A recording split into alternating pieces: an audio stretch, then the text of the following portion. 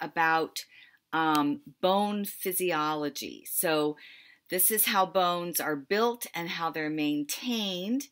We've already learned in class about bone anatomy and learning the different names of the bone. So we'll start off, I'll start off by saying that if you're a student in my class, you should have access to this presentation. And on that presentation at the bottom, you will see notes about what terms I expect you to know on each slide. Also, the videos that I have embedded, I expect you to watch as well. So you'll have to pull up the original presentation so you can do that. So if we took a picture of a cross section of a typical bone, we would see that the bone is covered by a thin layer of tissue called the periosteum. That's a membrane that covers the bone. On the inside of the bone, there is bone marrow. The outside of the bone, there's a layer of bone tissue that is called compact or hard bone. Sometimes it's also called cortical bone. Sorry, there's so many names for all these. And then on the inside, especially on the ends of the bones, of these long bones, you will see there's a bone that's called spongy bone or trabecular bone, or sometimes called calcaneus bone. So also, this is where the cartilage would be, and cartilage, as you know, is a type of connective tissue that cushions the joints where the bones rub together. So if you looked at bone and you looked at it under the microscope, we learned this when we learned histology, that you would see something that almost looks like tree trunk rings.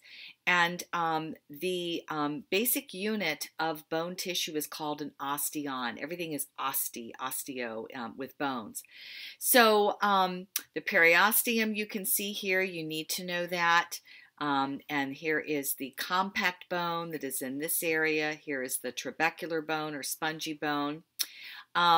Inside each of the osteons, there is a canal. And in that canal, and it's called the Haversian canal, and in that canal you will find an artery and a vein and a nerve that goes through there. Osteocytes are found in these little, I kind of think of them as like little caves called lacunae. And inside here you will find little nestled in this, this bone material are osteocytes. And remember that bone tissue has a solid matrix, it has a mineral matrix. And so bone is living material that's constantly changing. We're going to learn how that is as we go along. So if you went to the butcher shop and you wanted to make some homemade soup stock or something like that, you would probably buy some of these nice bone that have marrow on the inside. That is the stuff that really makes the broth really good. And these are cross sections of bone, so you can see the compact bone around, and then inside you see the bone marrow. Here, this is a lengthwise cut of a bone where you see the bone marrow. And the bone marrow is important because that is where our blood cells are made, inside the bone marrow.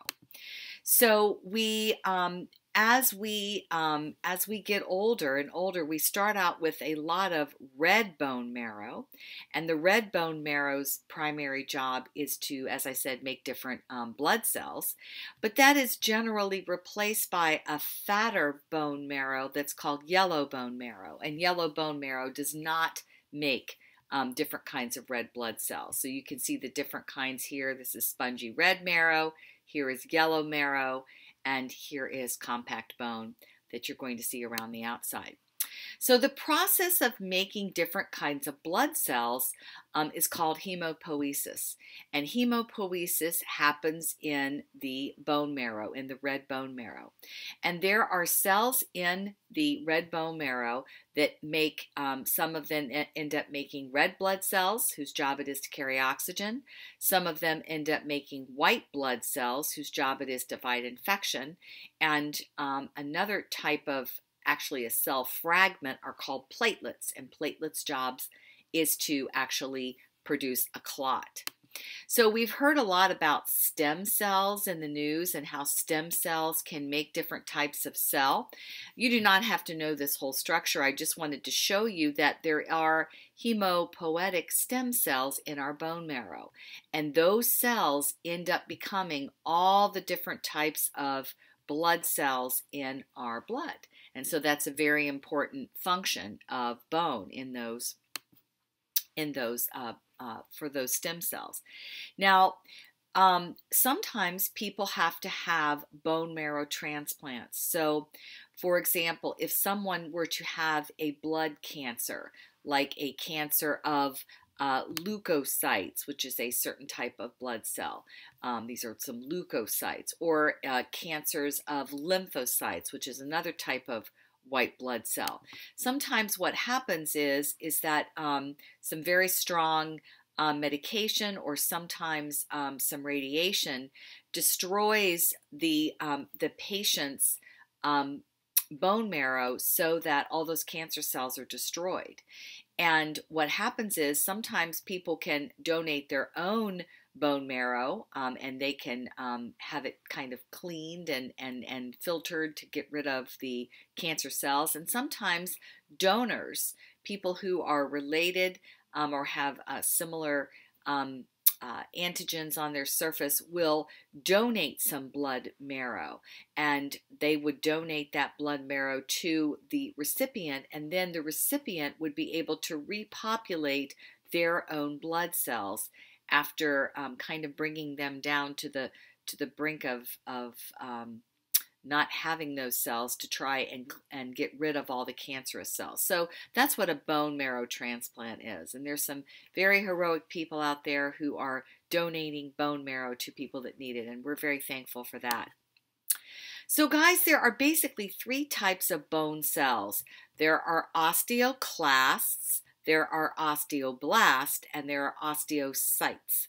So what helps me remember the difference is osteoblasts build, osteoclasts break down, and osteocytes, site means cell, are the cells that maintain. So you can kind of think of this as, this is actually a process called bone remodeling. You can imagine if you wanted to remodel your home, you might have to break down some walls before you build some. And that's very similar to what happens in bone remodeling. So what happens is bone needs to grow, and especially in young people, and in all of us, bone needs to repair. And so that process is going to be responsible for a process called bone remodeling. So what happens is that you have the osteoclasts, those are the breakdown bones, and they are going to remove some bone or resorb some bone, all right? And then the osteoblasts are activated, and all these are chemical signals. Osteoblasts build. And so those osteoblasts produce the matrix. The matrix is the hard material that actually forms the bone tissue. And so the bone is formed. And so that's the process of bone remodeling. Once those cells stay inside the little lacunae, they actually mature into what we call osteocytes.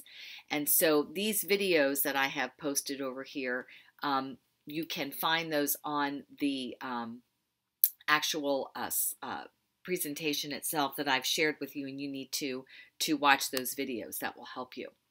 So what is osteoporosis? Osteoporosis is a problem with bone density decreasing. People can have a genetic predisposition to osteoporosis. Sometimes certain medications or disease will predispose people to that. Sometimes unhealthy diets, not enough exercise, so there are lifestyle things as well too. But you can see what happens is in the process of osteoporosis, healthy bone becomes less dense. And because of that less dense bone makes those people very prone to fractures. So here we've actually have some people who have had some fracturing of their neck vertebra due to osteoporosis.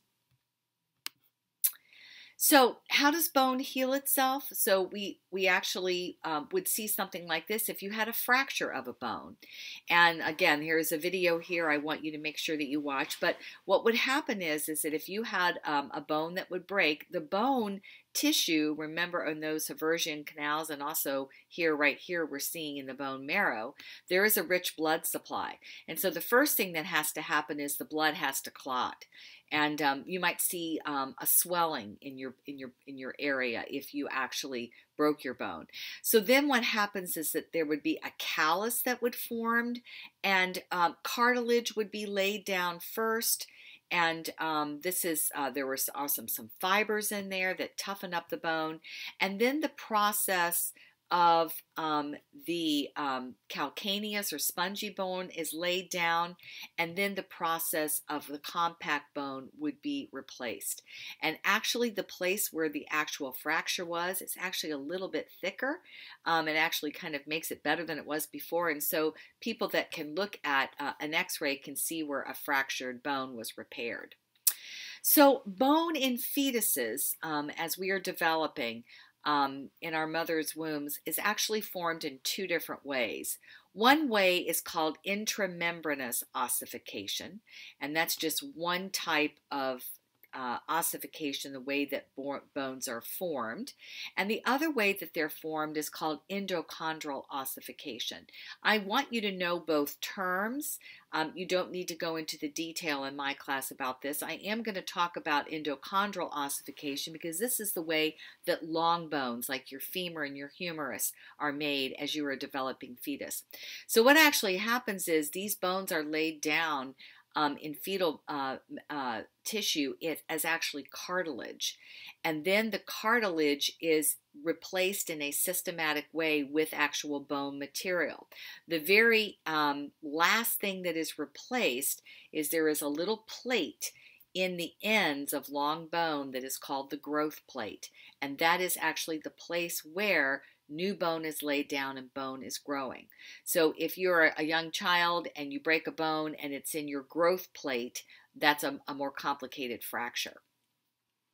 So bone formation, intramembranous ossification, is primitive connective tissue, and this is the way that the flat bones of the skull and the mandible are formed. Long bones, as I said, are formed with endochondral ossification, as well as the axial skeletal bones and the pelvis.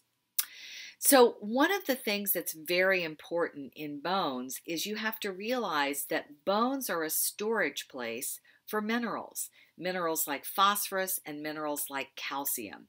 And we need calcium in our bodies for lots of different things. We need it for muscle contraction. We need it for communication in the body.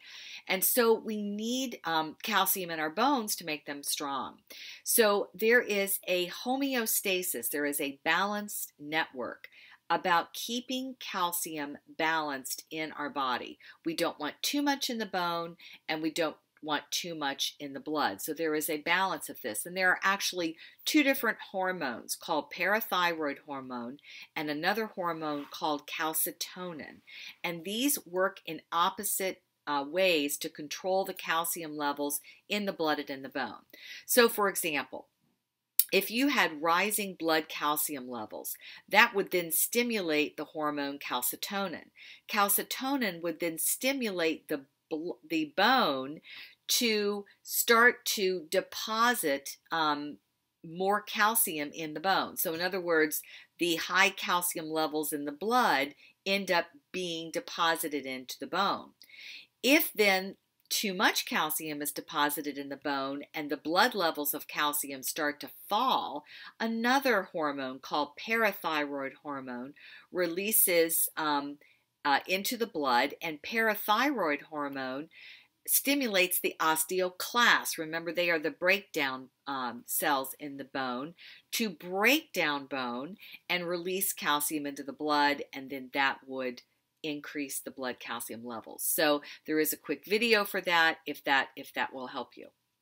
So what is a tendon? A tendon is a type of connective tissue that connects a bone to a muscle.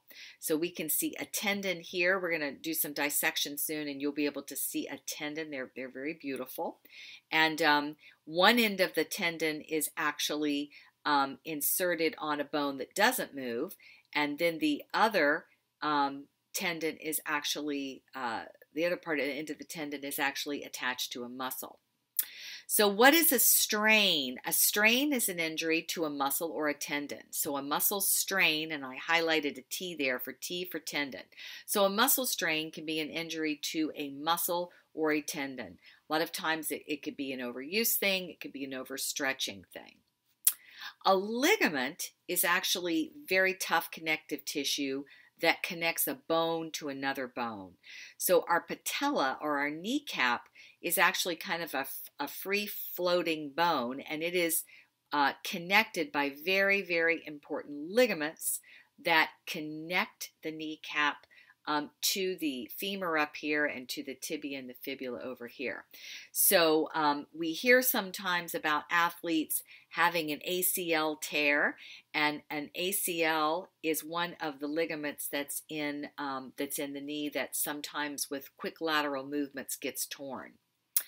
A sprain is a damage to a ligament. So ligaments often take a longer time to heal because they have a little bit less blood supply, and that can mean a longer healing time. There are actually 5 types of bones that you will see. So there's long bone like the humerus. There are short bones like some of your bones in your carpals or your wrist. There are flat bones like your sternum. There are irregularly shaped bones like your vertebra. And then there are sesamoidal shaped bones, and the patella the kneecap is a good example of that. So you just need to know all those names, all those types of bones in my class. We also need to know the different types of joints. So a joint is any place that 2 bones come together. We have pivoting joints. We have ball and socket joints like in our humerus and also in our femur that allow us to rotate in 360 degrees. We have a saddle joint where your thumb inserts on your metacarpals here. That is a saddle joint. We have a condyloid joint. These are the joints between your actual phalanges itself. We have gliding joints in your wrist. They and between your carpals and your 2 arm bones, they can glide. And then we have a hinge joint in your elbow and in your knee where the bones move. So for my class, these types of joints would be like on a matching or multiple choice question. I also have a video here for you. It's a 9-minute video that I think will be helpful for you that you can watch as well. So I hope that's been helpful, and I will see you in class. Hi guys, this is Mrs. Foy, and this is a little screencast